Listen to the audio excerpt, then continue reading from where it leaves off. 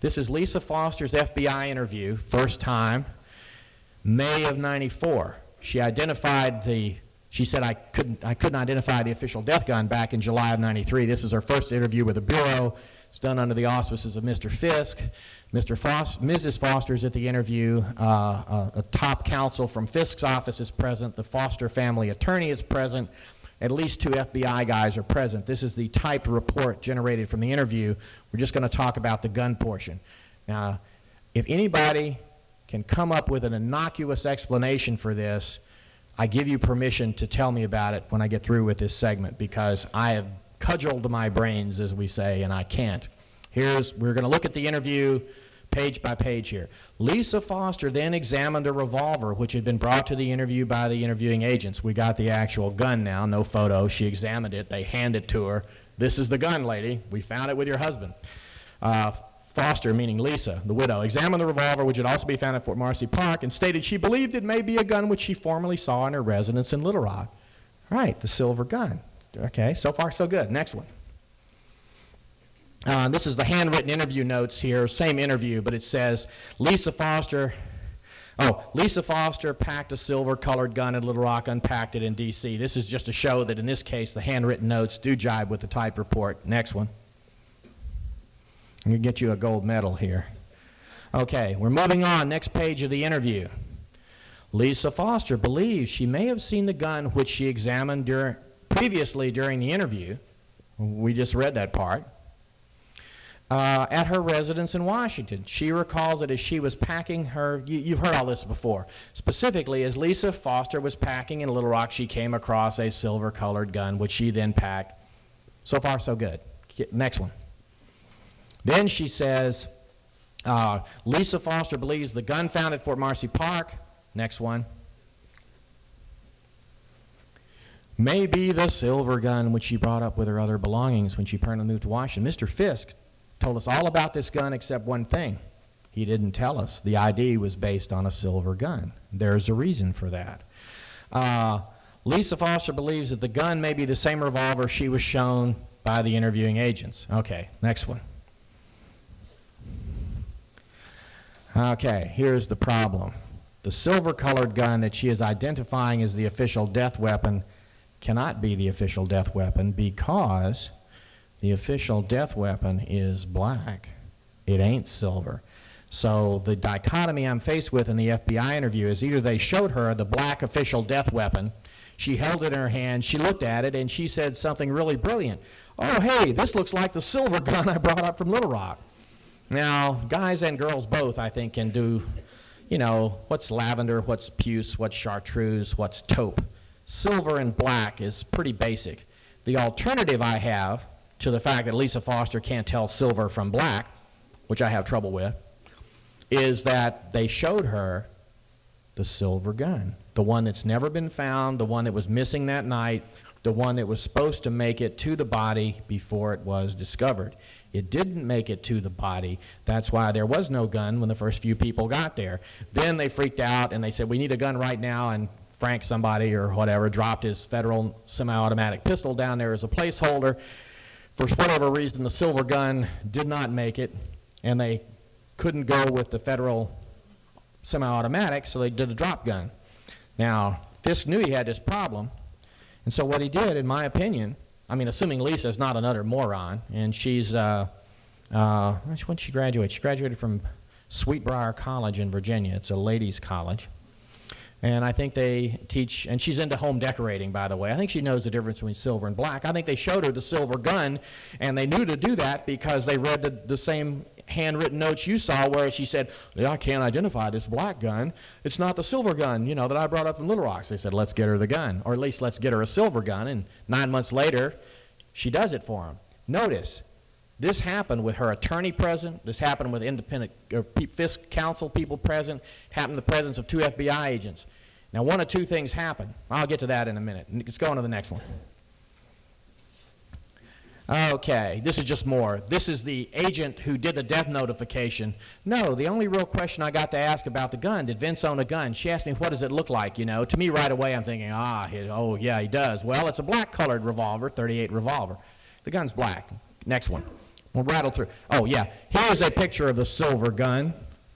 Now, there is a wee bit of gray on it, but you'll notice this is a flash picture, so this is just a little sparkle, I believe, off the flash.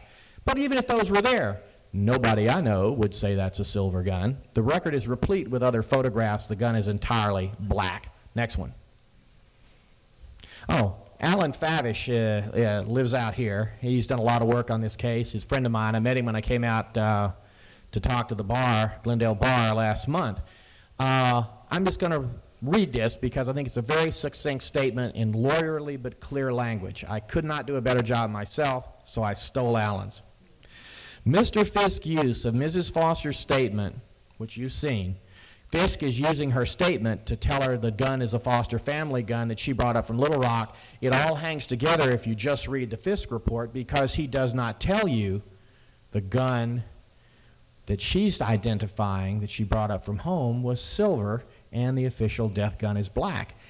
If you don't know that difference, it all hangs together on the face of the Fisk report. Okay.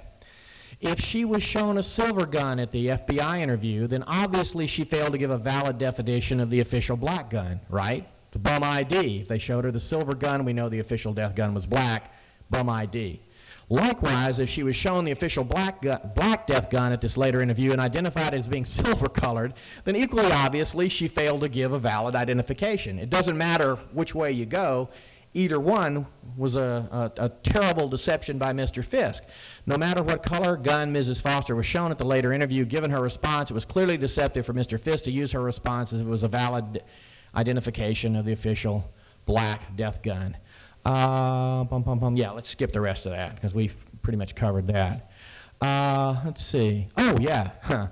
We're going to talk about, we've had 100% medical certainty. I'm going to give you 100% handgun certainty for real. Alan got some ground truth. He called up on the record and interviewed the Park Police investigator, the one who made the death notification, the one who was in charge at the body site, the one who, you know, was there with this official death gun.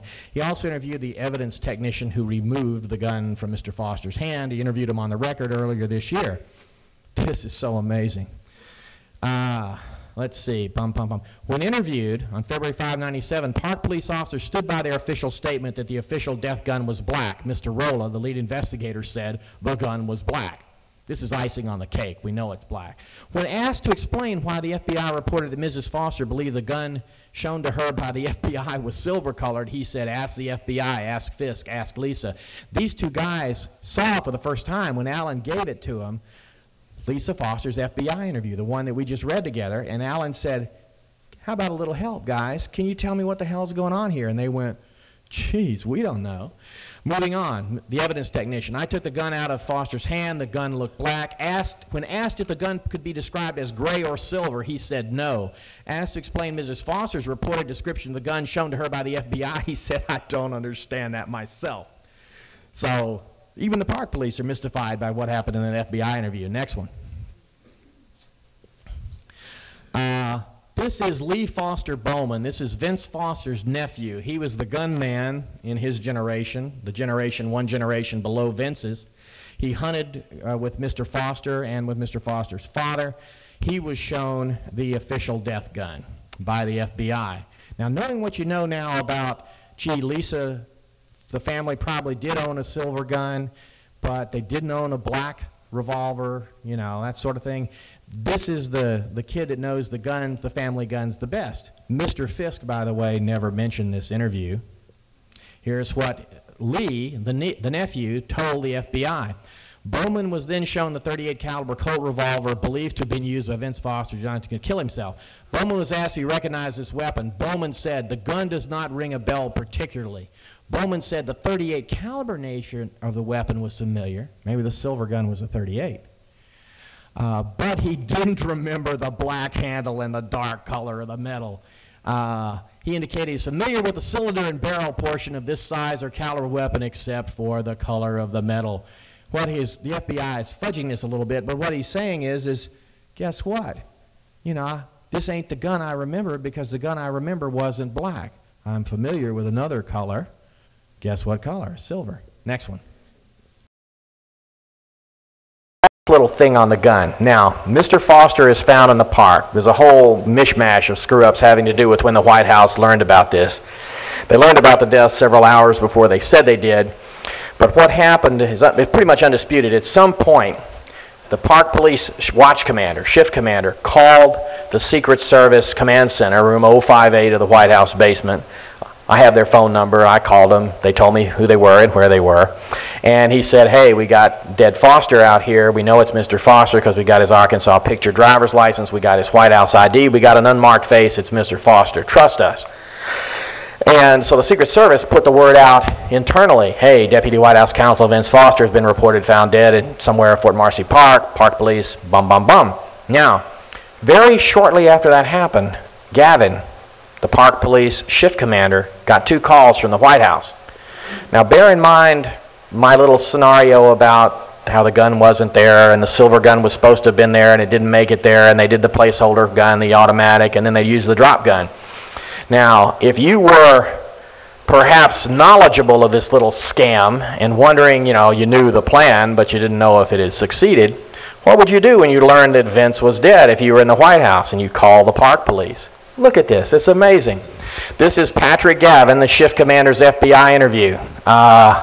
Here we go, this part. Mr. Burton, that's Assistant White House Chief of Staff, Major Arkansas Corps Group person, called Gavin. Mr. Burton first inquired about whether the U.S. Park Police had checked the registration on the gun that was used and asking if they knew whose gun it was. That's the first question when a guy who works in your company that you know well is found dead. Tell me the gun registration. Who owns that gun? What's the story? That's a really weird question.